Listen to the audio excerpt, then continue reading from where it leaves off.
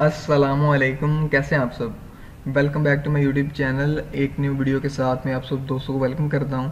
So guys, आज की इस वीडियो में हम लोग CS408 असाइनमेंट नंबर 1 स्प्रिंग 2020 की हमारे LMS में आ चुकी है, उसी का सोल्यूशन लेके मैं आप सब दोस्तों के लिए हाजिर हो गया हूं। तो उम्मीद करता हूं कि आज की वीडियो आप लोगों को पसंद आएगी।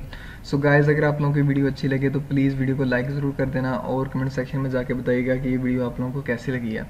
इसके अलावा असाइनमेंट के रिलेटेड कोई क्वेश्चन हो तो वो भी आप लोग कमेंट सेक्शन में जाके पूछ सकते हैं। मैं इंशाल्लाह जो है वो आप लोगों को रिप्लाई कर दूंगा। जो स्टूडेंट्स मेरे चैनल पे न्यू हैं, जिन्होंने अभी तक मेरे चैनल को सब्सक्राइब नहीं किया, तो काइंडली जल्दी से मेरे चैनल को सब्सक्राइब कर लें। उसके बाद आपको एक बेल आइकन शो होगा, उसको प्रेस कर दें और वहाँ से आप लोगों ने ऑल की ऑप्शन को सिलेक्ट करना है। उससे ये फ़ायदा होगा कि मेरी नेक्स्ट आने वाली मैं जितनी भी किसी भी सोल्यूशन पे वीडियो बनाऊंगा, सबसे पहले आप लोगों को नोटिफिकेशन मिलेगी और आप लोग सबसे पहले मेरी वीडियोज़ को एक्सेस कर सकेंगे। तो चलें आज की वीडियो स्टार्ट करते हैं। सबसे पहले जो है वो गाइस कुछ इंस्ट्रक्शन लिखी होती हैं हर असाइनमेंट में, वो आप लोगों ने ज़रूर रीड आउट कर लेनी है। इसमें उन्होंने यही बताया कि आप लोगों ने अपना जो सोल्यूशन है वो MS वर्ड की फ़ाइल में प्रिपेयर करेंगे और वही MS वर्ड की फ़ाइल आप लोग अपने LMS में जाके सबमिट करेंगे। ड्यू डेट के बाद अगर आप लोगों ने असाइनमेंट सबमिट की तो उसके आपको मार्क्स नहीं मिलेंगे। इसके अलावा रिक्वायर्ड फॉर्मेट जो उन्होंने हमें दिया है .doc या फिर .docx, ये दोनों MS वर्ड के फॉर्मेट हैं। इसी फॉर्मेट में आप लोगों ने जो है वो अपनी असाइनमेंट सबमिट करवानी है। किसी और फाइल लाइक PDF या फिर RAR फाइल में आप लोगों ने अपना सोल्यूशन जो है वो पोस्ट नहीं करना, उसके आपको मार्क्स जो है वो नहीं मिलेंगे। इसके अलावा उन्होंने कहा है कि अगर आप लोगों की फ़ाइल जो है वो करप्ट है, ओपन नहीं होती। करप्ट का क्या मतलब है कि जब वो आप लोगों की फ़ाइल चेक करने के लिए डाउनलोड करेंगे, अगर आप लोगों की फ़ाइल वहाँ पे ओपन नहीं होती तो वो फ़ाइल करप्ट है। इट्स मीन कि वो फ़ाइल वहाँ पे ओपन नहीं हुई, तो उसके भी आपको मार्क्स नहीं मिलने। तो इस चीज़ का आप लोगों ने खास क्या रखना है कि फ़ाइल जो है वो बिल्कुल प्रॉपर तरीके के साथ अपलोड करनी है और आप लोगों ने किसी की फ़ाइल कॉपी करके सबमिट नहीं करवानी, उसके भी आपको 0 मार्क्स मिलेंगे। सो गाइस, चलें अब क्वेश्चन नंबर 1 स्टार्ट करते हैं। क्वेश्चन नंबर 1 में उन्होंने हमें कहा है कि as we know that Microsoft has updated lots of feature in their every new updated Windows to improve usability goals and user experience goals to make the user experience more efficient. Your task is to write down 2 updated features of each window from Windows 7 to Windows 10 that has increased user experience. तो उन्होंने यहाँ पे कहा है कि आप जैसे कि आप लोग जानते हैं कि माइक्रोसॉफ्ट जो है वो आए दिन जो है वो अपनी जितनी भी उनकी चीज़ें हैं, जो उनके सॉफ्टवेयर हैं, जो विंडोज़ वगैरह हैं, उनमें वो अपडेट करता रहता है, जिससे जो यूज़र का एक्सपीरियंस जो है वो ज़्यादा एफिशिएंट होता है, उससे ज़्यादा सीखने को मिलता है। इसमें उन्होंने हमें जो बेसिकली क्वेश्चन नंबर 1 है, इसमें उन्होंने कहा है कि आप लोगों ने विंडोज 7 से लेके विंडो 10 तक, इट्स मीन कि विंडोज 7, विंडो 8, विंडो 10 तक आप लोगों ने जो है वो जितने भी अपडेटेड फीचर्स आए हैं हर एक विंडो के, वो आप लोगों ने 2-2 फीचर्स जो है वो हर एक विंडो के लिखने हैं। तो चलें अब हम लोग इसके सोल्यूशन की तरफ चलते हैं। गाइज़, यहाँ पे हमारे पास जो है वो मैंने यहाँ पे 5 इस विंडो 7 के 5 अपडेटेड फीचर्स जो हैं वो लिखे हैं। तो आप लोगों ने कोई से 2 इसमें से ऐड कर लेने हैं। सबसे पहला जो मैंने यहाँ पे लिखा है वो है एडवांसमेंट इन टच। दूसरे नंबर पे है support for virtual hard disk. इसके बाद थर्ड नंबर पे हमारे पास है support for additional file formats. इसके बाद फोर्थ नंबर पे है improve performance on multi core processors. सबसे लास्ट में है कर्नल इम्प्रूवमेंट्स। तो ये बेसिकली जो है वो 5 अपडेटेड फीचर्स हैं जो कि विंडो 7 में ऐड किए गए हैं माइक्रोसॉफ्ट की तरफ से। तो इनमें से कोई 2 आप लोग जो है वो आप लोगों ने अपनी असाइनमेंट के सोल्यूशन में ऐड करने हैं। 2 से ज़्यादा नहीं लिखने, क्योंकि जस्ट उन्होंने 2 रिक्वायर किए हैं। तो मैंने ज़्यादा इसलिए शेयर किए हैं ताकि आप लोगों को जो है वो इजीली जो भी आप लोगों को 2 अच्छे लगें वो आप लोग ऐड कर सकें।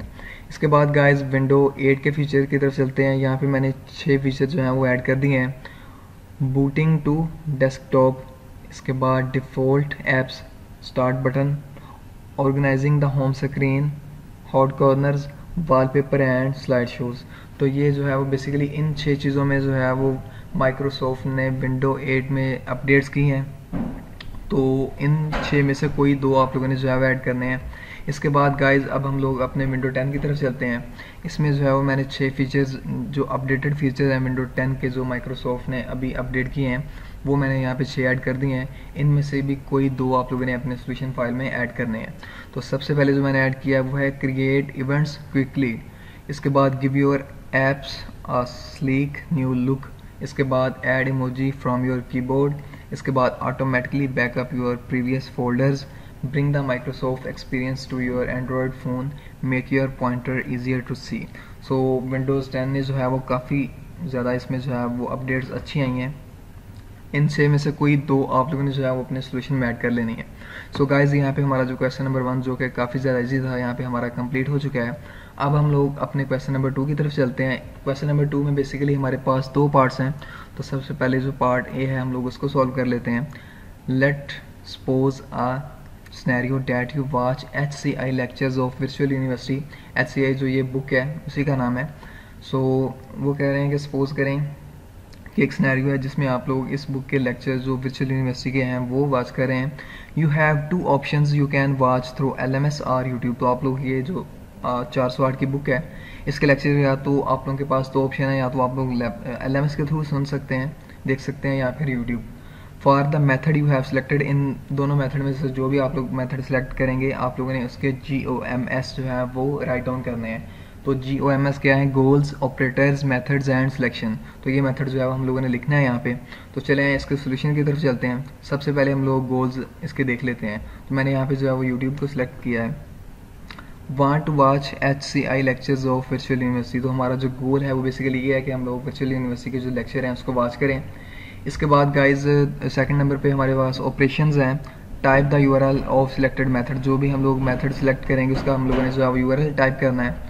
इसके बाद मेथड्स ओपन LMS और यूट्यूब। तो हम लोग इन दोनों में से एक चीज़ जो है वो ओपन करेंगे। इसके बाद गाइज सिलेक्शन जो यहाँ पे मैंने सिलेक्ट किया इन दोनों में से वो है यूट्यूब। सो गाइज यहाँ पे हमारा जो क्वेश्चन नंबर 2 था उसका भी A पार्ट कंप्लीट हो चुका है।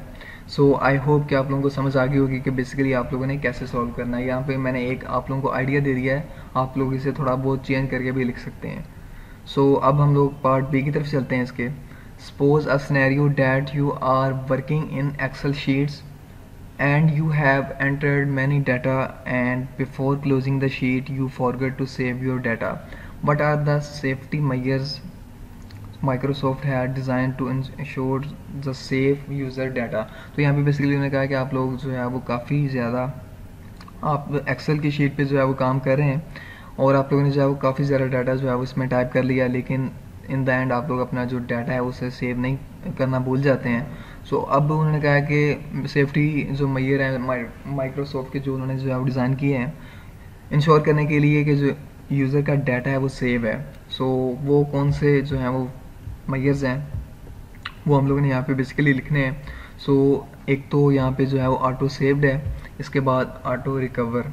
सो ये दोनों बेसिकली जो है वो ये दो सेफ्टी मेजर्स जो हैं वो ये यूज़ होंगे अगर आप लोग अपना एक्सेल में जाके डाटा टाइप कर लेते हैं लेकिन उसे जो है वो सेव करना भूल जाते हैं, तो इन दोनों से जो है वो रिकवर हो जाता है। सो गाइज ये जो था वो क्वेश्चन नंबर 2 के बी पार्ट का सोल्यूशन था। आई होप कि आप लोगों को ये वीडियो पसंद आई होगी। सो गाइज अगेन मैं कहूँगा कि अगर आप लोगों ने अभी तक मेरे चैनल को सब्सक्राइब नहीं किया तो काइंडली रिक्वेस्ट है कि जल्दी से मेरे चैनल को सब्सक्राइब कर लें और बेल आइकन को भी प्रेस कर देना।